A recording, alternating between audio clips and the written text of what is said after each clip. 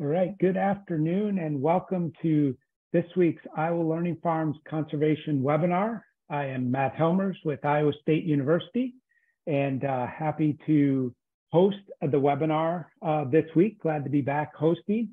And we're really fortunate this week to have Brook Wilke coming to us from the Kellogg Biological Station in Michigan.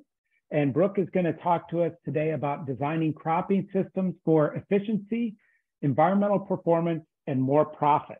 So I think all-encompassing talk about this, and he mentioned that he has a lot of pictures in here, so I think hopefully visually stimulating for all of us on a nice Wednesday afternoon. As always, if you have questions as Brook goes through the talk, feel free to type those in the chat box, and we'll get those to Brook at the end of the talk. So with that, Brook, the virtual floor is all yours. Thank you, Matt. I assume you can hear me okay. I switched my headphones. Yep, I can hear you great. Okay, great. Thanks for the opportunity to be here. I grew up in Nebraska, and obviously now I'm in Michigan with the Kellogg Biological Station. And so I drive through Iowa a lot and observe the landscape. And so excited to be here talking with you about what we're learning in Michigan and how it could potentially translate to the whole upper Midwest. So if you're not familiar, the Kellogg Biological Station is in Southwest Michigan. We're affiliated with Michigan State University, and we have a pretty large land base where we do agroecology research, bioenergy, dairy, and also some just more basic ecology, evolutionary biology research. And that includes a lot of long-term projects. We're fortunate to have the resources to invest in some long-term projects that really focus on agroecology and row crop or bioenergy systems. And so I come at this presentation with a lens from where we're at, but I think you'll find that some of the things I talk about are probably translatable to many places throughout our entire upper Midwest region. I am officially a part or employed by, and we are a part of the long-term agroecosystem research network, which a shout out, we have partners in Iowa that are part of the upper Mississippi River Basin location for the LTAR network. We are a location in Michigan, and there are 18 sites across the country that represent various cropland and grazing ecosystems. Really trying to study and evaluate and develop national strategies for sustainable intensification of agricultural production. And so we're doing our work couched in the context of that network, but also, localized for what we're doing. Now, part of the network, and also very important for us, is that we're doing our research on cropping systems with a focus on stakeholder needs, so that we aren't just going out and designing research projects purely based on what we think is important as scientists, but we're really listening to stakeholders, and we're really trying to reinvent the way we do some of this research in collaboration with stakeholders of all types of people that work in various facets of agriculture, from farmers to NGOs to policymakers and so forth, and give them a platform to engage with us in developing the research and then telling people what we're up to. Now, one of the major goals of this LTAR project is to develop an aspirational system. And in the croplands, obviously, it includes row crops that are common in the region. Other sites have grazing systems that their aspirational systems would be couched in that. And so we are developing this system, or we have developed this system, and in many ways we are further developing it and we're testing it compared to normal, typical status quo farming of the region. So what are we looking for in this aspirational cropping system? Well, what we've heard from our stakeholder partners, and also agreeable with scientists, is we're really looking for production efficiencies. We need to keep producing our grains, but we need to be more efficient at it. When we're growing our crops, we need to mitigate greenhouse gases as much as possible. There's a lot of research going into that space. We want to promote more biodiversity. So providing places within and around our cropping systems that can enhance biodiversity, both for intrinsic benefit and also to benefit our own cropping system. We need to be resilient to changing climate and weather extremes that are becoming more common, or, there's always been those issues, but they're becoming more common. I'm going to talk a little bit about a mini drought that we had this spring. We obviously want to improve soil health. A lot of our work nationwide is working on improving soil health for the benefit of the farmer and the soil. We need to protect our water. That's something that resonates across the whole Midwest. For us, we're a little more concerned with nitrogen leaching into groundwater and phosphorus loss to our freshwater lakes. You might be a little bit more concerned in Iowa about nitrogen loss to the waterways and the rivers and so forth. All is relevant. And then, of course, all of this needs to be done in a way that farmers can still be profitable and happy, and their communities be happy. So our stakeholder team designed a cropping system that would try to achieve these needs. And this cropping system included a lot of diversity. So we have 5 different crops in rotation. We're trying to cycle nutrients within the system and have efficient nutrient use. We're integrating animals so that we can grow forages, potentially have grazing, and then manure application that aids in our circularity goals. We want to keep something growing all the time if we can. So forever green, meaning we have cover crops in between the cash crops, and we fit in some perennials where we can. We're going to stop farming the really low yielding areas and plant them to prairie instead of just farming them with the forever hope that we're going to do better on those areas, which some areas we can heal and fix, but other areas we can't. We're going to avoid tillage. We want to be adaptive, which is unique in a long-term experiment. We want to have some flexibility to make decisions on the fly. And then we want to use precision agriculture to apply variable rate inputs and other technologies as they arise to be best suited to be as efficient as possible and use data. So my presentation is going to be talking about how, the specifics of how we design this and what we're learning over time. It kind of looks like this, a drawing that a local artist did for us, where the aspirational cropping system that we designed is on top, and we've placed crops on the system, but you can see we have corn, soybean, wheat, canola, and then a forage crop, a perennial forage crop in that 5-year system. And we are comparing it in an experimental context to a business as usual system, which across the upper Midwest, primarily the most common system is corn and soybeans in rotation with minimal, no cover crops, tillage, and commercial practices. Michigan is a pretty diverse agricultural state, but still about 50% of our acres are in just a corn soybean rotation. And it's higher than that in many places around the Midwest. So this experiment we started in 2022. And just a little snapshot of what our experimental design looks like. The map on the left of your screen, I think it's showing up on the left of your screen, is a map of KBS, and the fields that are colored are part of this experiment. And total, we have 300 acres that are either in aspirational or business as usual farming.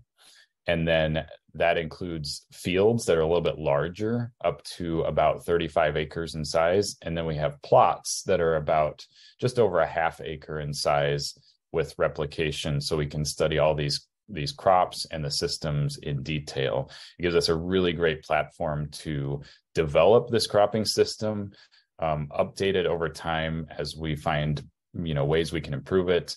And then also compare it over the long term to sort of status quo farming systems. So I'm going to take you year by year through this aspirational system. We're really not going to talk about the business as usual. We're just going to talk about aspirational, what it looks like, what the goods are. And also, I really want to point out what the challenges are, because we're finding that as we push forward towards, what we perceive as a system that can have an overall better set of outcomes for our farmers and for our ecosystems, it's not easy. And there are new challenges that arise. And so I don't want to sugarcoat it saying everything's great, right? In many ways, everything is great, but there are also new challenges. So I definitely want to get through that. So year by year, okay, year one of our aspirational system, you could start anywhere, but we're going to start with corn.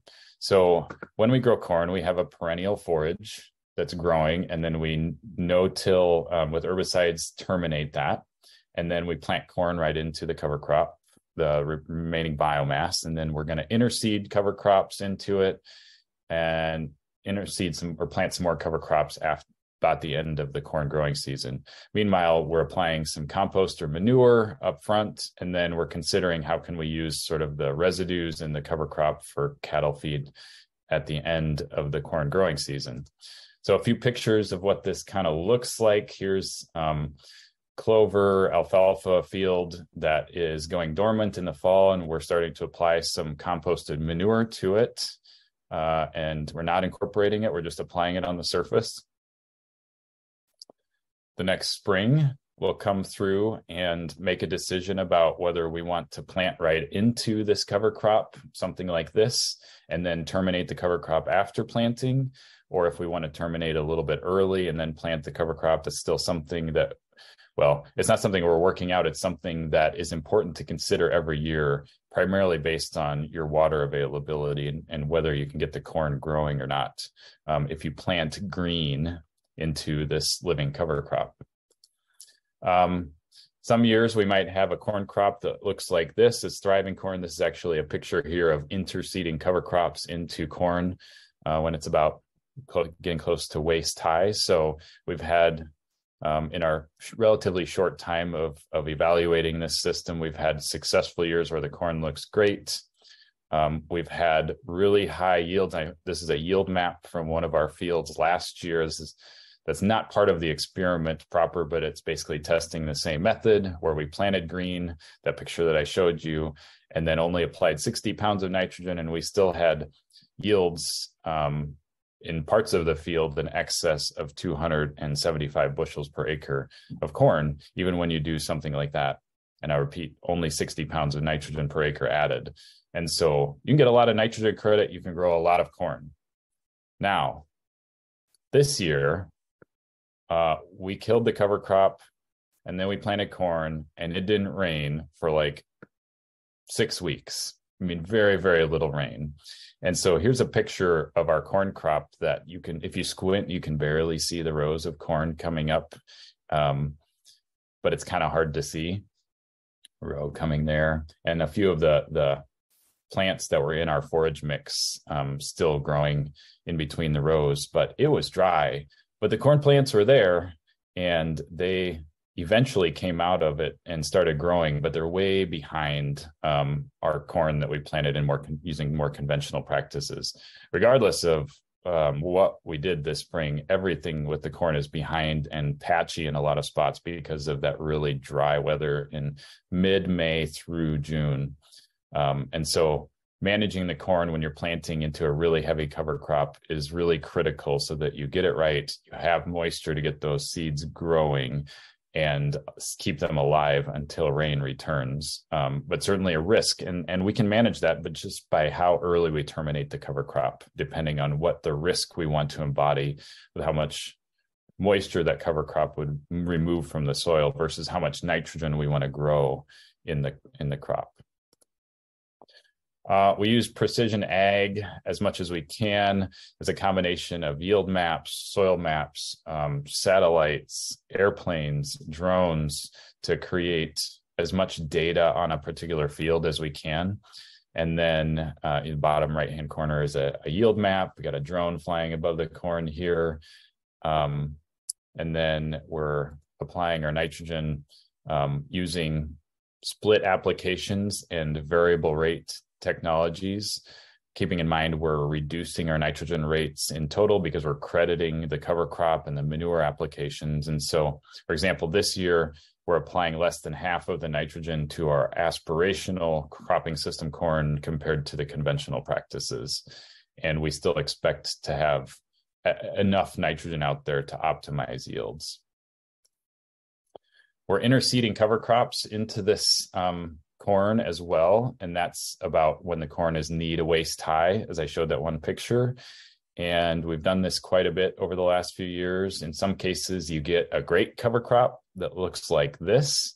It doesn't always look like that, I'll tell you, because the corn can be competitive with the cover crop, and sometimes moisture just matters if you don't have moisture at the right time to get the cover crop growing. But in many cases, we get at least some cover crop growing between the corn rows. Of course, if you wanted to hedge your bets, you could grow corn in wider rows. We've done some wide row corn, but we do experience yield losses when we do that. So we don't want to put all of our apples into that necessarily, because corn yield is important. And as long as we can get some cover crop growing, that's beneficial. In many cases, it looks something like this, where you've got a few radish plants or clover plants here and there in between the corn rows.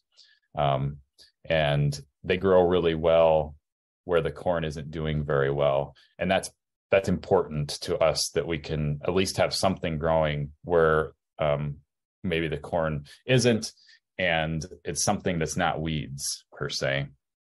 So that's important. And then we come through at the end of the corn year and we add some rye to the mix, or to the field, either with an airplane or broadcast in before the corn is harvested or right after the corn is harvested, so that we kind of have some cover crop up front, but not all the cover crop. And then we bring in rye at the end so that we for sure get rye established. So going into the next year, we have soybeans. And again, ideally, we have cover crop and then advance here. Cover crop, soybeans growing, and then harvested, and then wheat planting afterwards. And a few pictures here. You can do something like this: plant into heavy, tall cover crop of rye or other things. And usually the soybeans do pretty well in this case. Some years when we roll down the cover crop, we get really great looking soybeans, maybe like this. Now, in other years, we might have something that looks like this. And this is this year. And you can see kind of the middle to left half of the screen is sort of brown and no soybeans there, although there were soybeans planted. And over here, there's a lot of soybeans. Well, this was terminated early on the right side of the page. In the middle to the left was terminated at planting. And we struggle both with vole damage, voles eating the soybeans because they hide in that residue and really thrive in there, and then they eat all the soybeans, is usually pretty spotty. And we also can risk more moisture competition from the cover crop. So we're working on ways, again, terminating the cover crop early is a way to mitigate some of that risk of having the cover crop. But as you have the cover crop growing longer, you can get more benefit, but you embody more risk. All right, fast forward to the fall. We've got soybeans getting harvested in a field. Many of you have seen that. That's nothing new. We come through as soon as we can with wheat planting. So winter wheat, residue management of the soybeans is important. So you have it evenly spread. You don't have bunches of residue. That's easier said than done.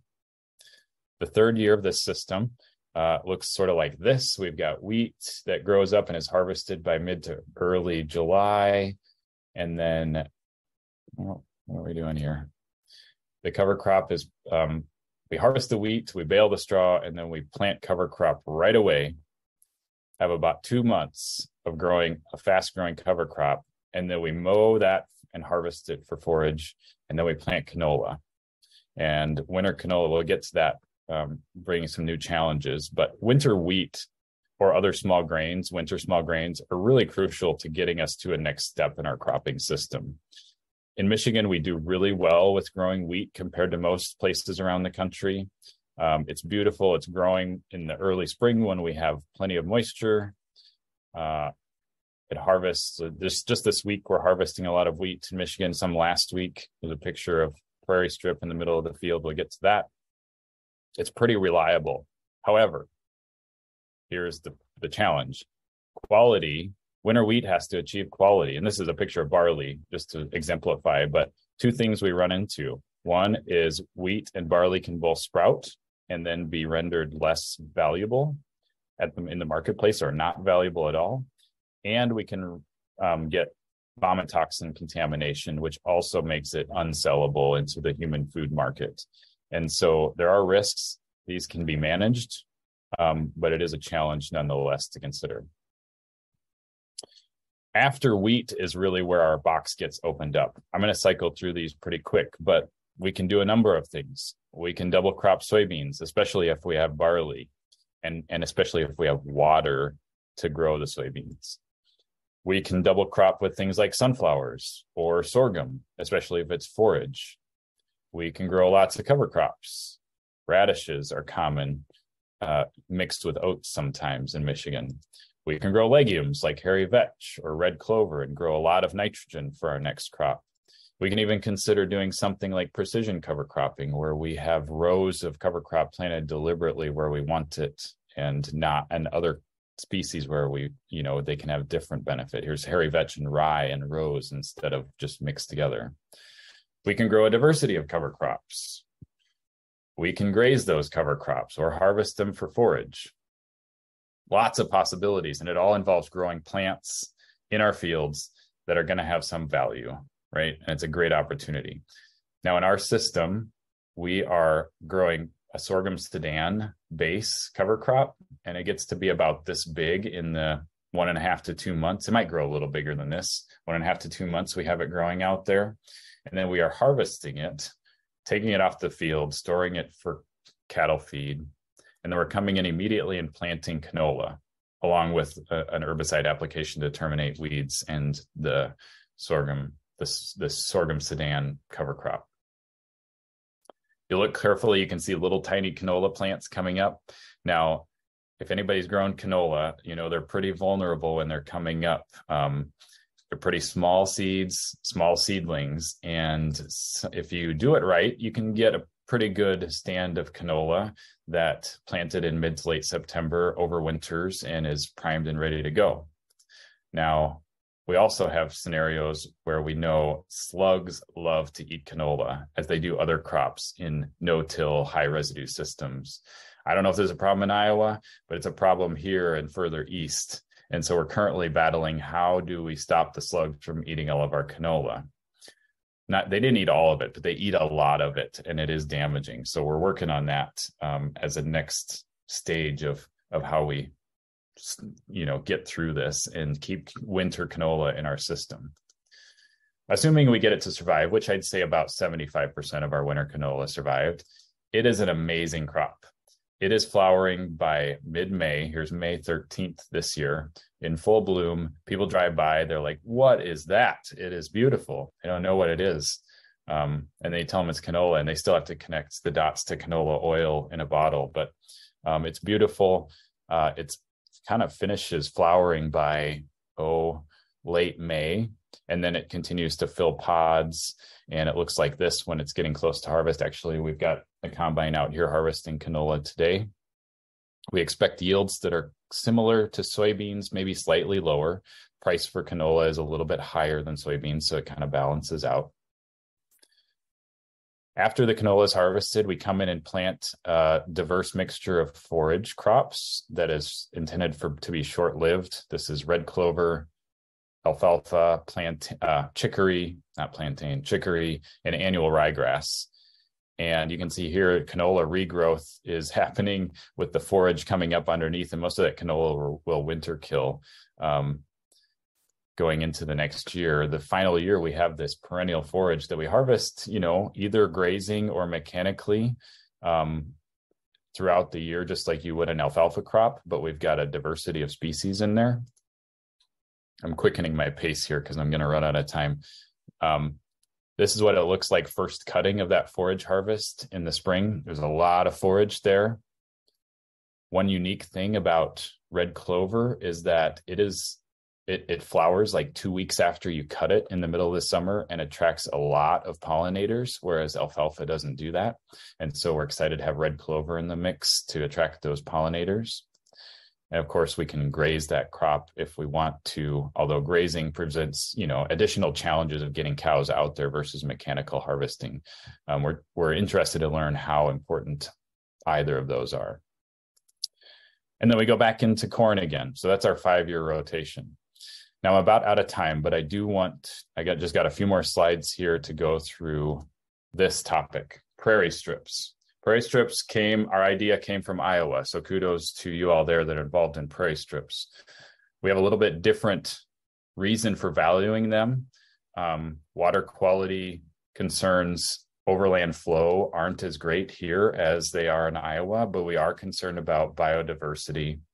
We are concerned about our low yielding areas and planting them to crops instead of planting them to something that's not crops that we're going to not lose money on. So we're taking every field that's in this experiment and evaluating it historically. Where are the low yielding areas of the field? Dividing it into stability zones with the help of the Basso lab at MSU, and placing prairie strategically where we can farm around it and it's out of the way of sorts, but it's also placed on the low yielding areas. So you can see in this field, we've got a prairie strip that's in yellow along a tree line, along a road, a very sandy, eroded slope. Another one here that intersects some old grass waterways that we no longer have because we don't need them anymore. And then a sandy corner that gets often wildlife damage. And so we're strategically placing these, an aerial view of a first-year prairie strip establishment in one of our fields. You can see the green going through the field with some blocks in some really sandy, eroded areas. And then a picture of a second-year established prairie strip in one of the cornfields. In this picture, I'm standing on the sandy hill in the corner that's all prairie. And then we're looking out as the prairie strip goes through the field, through a kind of a waterway and corn on either side. Sorry. All right, my last comment. What's the challenge with prairie strips? Well, it can be weeds, right? In the foreground, I've got horseweed growing here. I know we've got Canada thistle, we've got pokeweeds and so forth that will inhabit these prairie strips along with the natives that we want. So that's kind of our challenge, is to figure out how to capture the benefits of a prairie strip and using them strategically, but then avoiding the challenges that might come with weed encroachment or invasion into our fields, and also potentially wildlife entry into the field that could accelerate damage. Okay, I feel like that was a lot. I wanted to get through a lot, but I think I've done it. So this is my last slide, Matt. I can turn it back over to you. I think we're more or less on time. And do you want to, is it questions now, or do we finish this? Do you want to go through the rest of the slides? Let's go through the rest of the slides. That gives you a chance to catch your breath, and others a chance to write in any comments that they still have. So the first thing is, if you are on today and need a CCA CEU, please email Elena Whitaker, ALENAW @iastate.edu by 5 o'clock today, and email your name, the name you entered to watch the webinar, and your CCA number. So again, ALENAW @iastate.edu. We can go to the next slide, Brooke.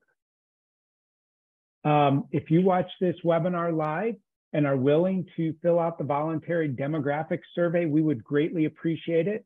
Only one survey response is needed for all 2023 webinars. So if you've already filled one out this calendar year, thank you so much, and you don't need to do it again. But if you haven't and you're willing, you can either scan that QR code or go to iowalearningfarms.org/survey. So really appreciate those that have done that and appreciate those that are willing to do it. And then the last slide, to put in a plug for our webinar for next week, we have Dennis Toddy that'll talk about agriculture and climate change in Iowa and the Midwest, adaptation, mitigation, and decision-making. So tune in for that. So Brooke, we've had some questions come in. Let me pull this up there. And the first one was, when you noted the yield off of 60 pounds of N, can you elaborate on how many N credits the field had from the previous year, what you had credited for nitrogen from the cover crop and then maybe the manure as well? Yeah, that's a great question. In this particular field, we did do some strips with higher nitrogen rates, actually, to look, starting at 60 pounds and then going upwards, and we really found no difference above 60 pounds of nitrogen in the field. And so we kind of came at it backwards to start asking that question, how much can we credit? Because this field had had a manure application the previous fall, a heavy red clover cover crop following wheat. And so it's not always straightforward. You have to do some measurements to figure that out. So the way we start by manure, we really look at the available amount of nitrogen that we get from a manure test, combined with the lab's approach to estimating based on ammonia losses and first year availability. And that number is usually provided for you if you have a manure test that you send in. And we generally use it as pretty reliable. Now that doesn't help us with like years of previous applications and sort of the bank we're building up in the soil that's just the year of. And so as you go back in time, it gets a little harder to figure out what is my soil capable of, because that's going to change over time as we build the bank. In terms of legume cover crops, we credit anywhere from 0 to 100 pounds of nitrogen per acre, depending on how much biomass we have at the time of termination and what the species or the species mixture is. In our LTAR project, where we're just starting, like in the first few years of a transition from a conventional management to this aspirational system, we're crediting 60 pounds, or this year we credited 60 pounds of nitrogen from our cover crop. And then additionally, we've credited 30 pounds of nitrogen from our manure application as well. So anyway, to get the long story, we came to 90 pounds of credit for this year. Okay, great. Thank you. Next one, have you done a carbon or nitrogen budget on the aspirational rotation versus the business as usual rotation? Not yet. That is, I haven't talked about metrics and what we're measuring, but we are planning on measuring all of those things in terms of, nitrogen, water, carbon, greenhouse gas fluxes and so forth, so that over time we can build a data set and make those summaries. And I think the beauty of this project is it's long-term, and to answer some of those questions, we need long-term data. So I don't have an answer yet, but yes, that's part of what we're going to be doing over the next decades, hopefully, as we go through this project. Great. I guess there was kind of related to that. How long has this study been going on? This particular study is only in its second year this year. Okay. We do have another experiment here at the biological station that's in about its 35th year that compares no-till and cover crop systems to conventional. Okay. And so we have some early learnings for more individual practices in that project. And then this one, we're kind of like throwing all of the practices we have at our disposal into one pot. Okay, cool. Have you tried relay cropping cereals with the soybean, and why or why not? So we have not done that here at the biological station. I have colleagues and farmer friends that have done a little bit of it. We've only double crop soybeans after harvest, and typically wheat comes off kind of too late to get it done unless we harvest a little bit early. It's like July 10th is about the cutoff date where we can plant afterwards.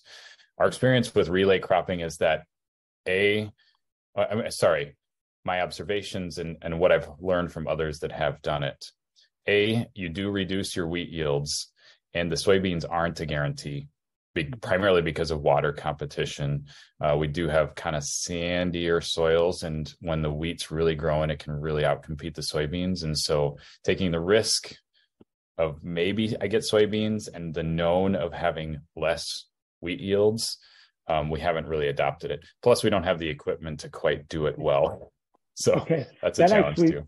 That's like you're teeing up these next questions, because there are a couple questions somewhat that kind of follow on two things that you said. The first one is, what's the annual rainfall that you generally get in that area? Yeah, we get a lot of rain in the spring and the fall, but we do get on average 3 inches per month or so. I think it's something like 37 inches per year. So it's pretty, like on average, it's spread out across the year, but almost every year we have like a 6-week period where we get little to nothing. And it seems to vary when it comes during the growing season. Rarely do we get a year where we get, Iowa, same thing, right? You have those drought I think our soils are well drained, and we struggle a little bit more to maintain moisture during those periods. But in an ideal year, in an average year, which never happens, it's perfect here. Michigan's great. Yeah, right. If we could just have that. Yeah. So, and then the other one was about the harvest equipment. How many types of harvest machines or heads does this 5-year cycle need or use? Great question. All the grains are harvested with the same combine. The canola and wheat and soybeans, we all use the same head, although canola would benefit from having a little bit gentler head, but we use just a normal auger head for all those 3 crops, and a corn head for the corn. And then for the forage crop, we just use a typical forage, disc mower harvester. So to add that into your rotation when you're doing forages, you do need to add forage equipment or contract it out or something like that. But everything else is just done with a combine. And I will add that one of our potential long-term visions is to take that perennial out of the system and add another grain crop once we feel like we've got our soil health bank built up, well enough. Yeah.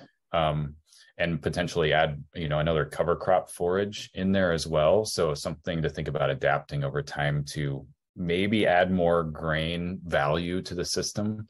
But we wanted to build our soil bank first, and perennials are a great way to do that. Okay, the next one, has there been any economic analysis done on the aspirational work versus the conventional system?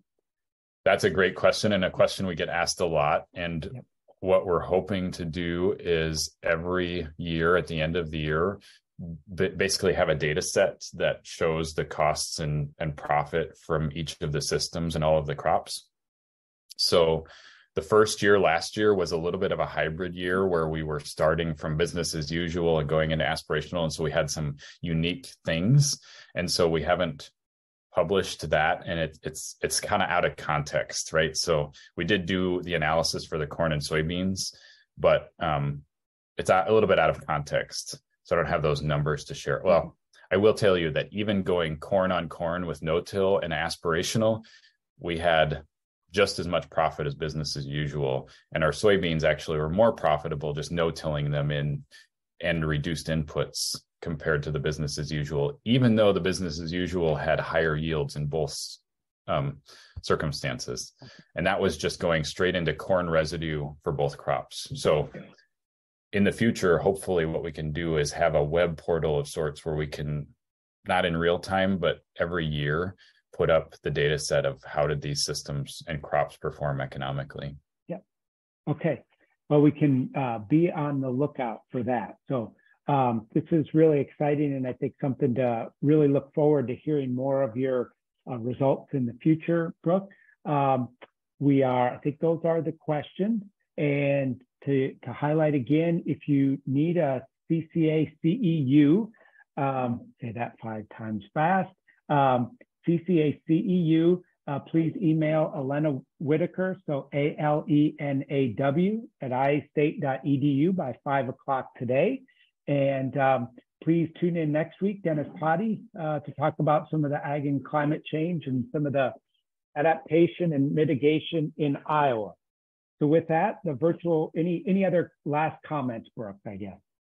I just want to thank you for having me and giving me the opportunity to share what we're doing up here. And I encourage anybody that wants to reach out to come visit or ask questions more. Please do. We're here and love to engage. Okay.